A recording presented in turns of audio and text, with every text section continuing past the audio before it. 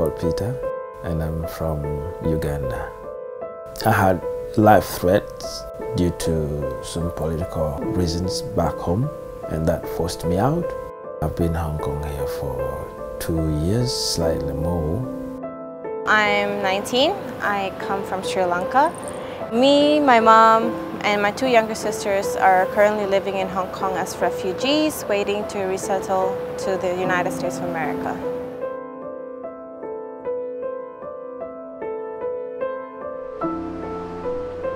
Hong Kong has long been an attractive destination for asylum seekers.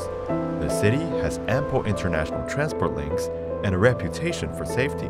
Around 14,000 refugees live in Hong Kong, according to the latest government figures. I was involved in political activism, supporting the political party that I belonged to, and of course raising the numbers of the membership with a hope that in the forthcoming election would raise the majority. In Uganda, the regime will not let you do that freely. There are always attempts to stop you.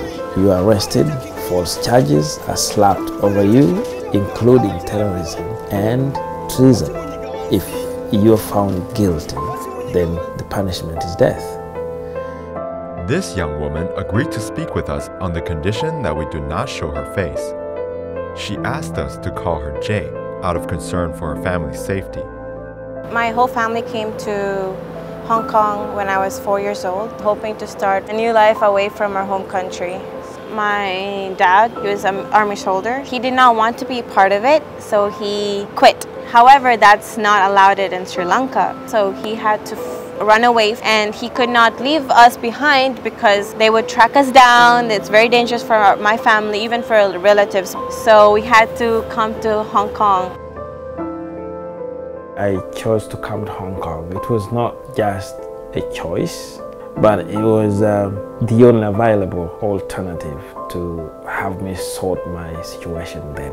The biggest reason behind that, I had a court case that I was supposed to attend to, and I had a fear that court case wasn't going to go down with me well.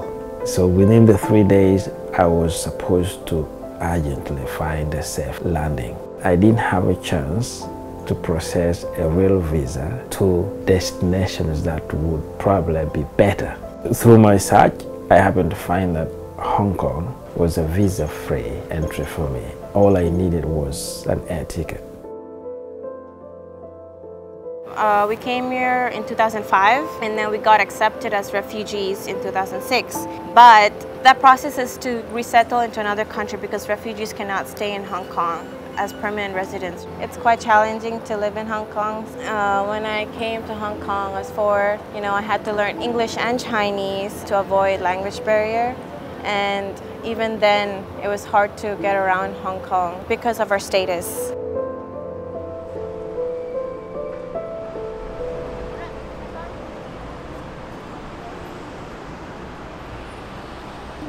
The Hong Kong government has not signed the 1951 UN Refugee Convention, so asylum seekers wait months or years for the government to handle their claims.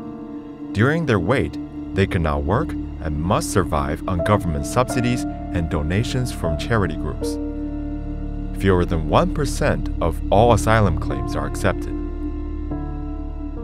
The whole process is to put you as a victim or a culprit who has overstayed, and therefore you do not have any other right accorded to you except you are an offender of the immigration rules of the city. The life is intensely difficult. This is one of the most expensive cities to survive in, and here you don't have any source of income whatsoever. You have a living allowance of 1,200 Hong Kong dollars. And you're supposed to eat every meal for 30 days on that. You have a house allowance of 1,500 Hong Kong dollars. You can hardly find any place. The only chance that you can find is to share a very tiny room, 6 of you. The crowdedness, the inconvenience is just extreme.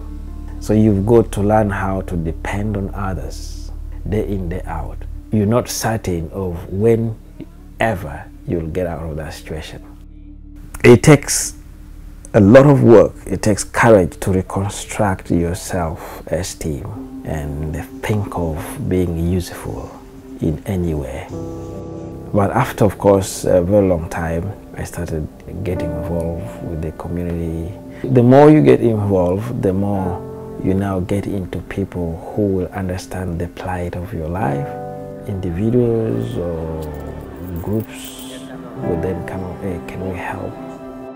Now, if you graduate to that level, that's a big improvement you made for your life. Those are very few people who are like that. I have to say I am blessed to be one of those. Our case was applied to many countries. However, all of them got rejected. Yeah, it was really hard coping with that throughout the years, because we were like, every time they would say we're gonna apply to this country, we would like get a little happy, a little hope, you know, we're gonna finally get out of the status of refugee so we can continue our lives. But recently our case was applied to America and it got accepted. We're hoping to resettle there soon. It would be very cheesy for me to say, but if I did not go through these stages and difficulties, I wouldn't be the person I am today. And I want to treasure that. Even though it's hard, even though it's a very difficult journey, I want to remember that I was a refugee and how I got here. So what I'm doing now is I want to focus on the resettlement part, because when your case has been accepted, you're forwarded to UNHCR, which eventually starts to process your resettlement to third country. How long that takes is not known, but I want to focus on that. 3 days after this interview in late 2019, Jay and her family moved to the United States. They were finally allowed to resettle there after a 15-year wait in Hong Kong. Though Peter has also been granted asylum, he still has no word about when he will be able to leave.